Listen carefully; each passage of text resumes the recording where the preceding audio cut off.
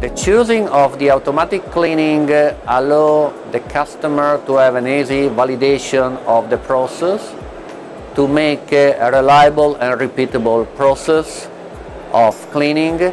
to validate all of this process through a very solid documentation, and then to have finally an energy savings in terms of utility consumptions